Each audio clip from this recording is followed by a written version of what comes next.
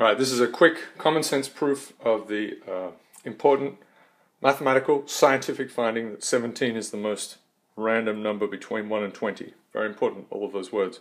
So, okay, so I've written them down here. So it's clearly, it can't be an even number, right? So they're just obviously not random, so we're going to get rid of all multiples of 2. That's just right out from the start. 1 is too close to the start, so that's not going to work out. 3, too simple, so we can't have 3 or any multiple of 3. So let's get rid of these guys. 5s are out, 5 fingers, that's not even close. So let's get rid of this as well. 19 is too close to 20.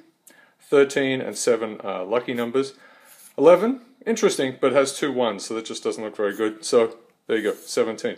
So there we have our proof. So the next step for this is a home exercise is to show that 73 or possibly 37 are the most random numbers between 1 and 100.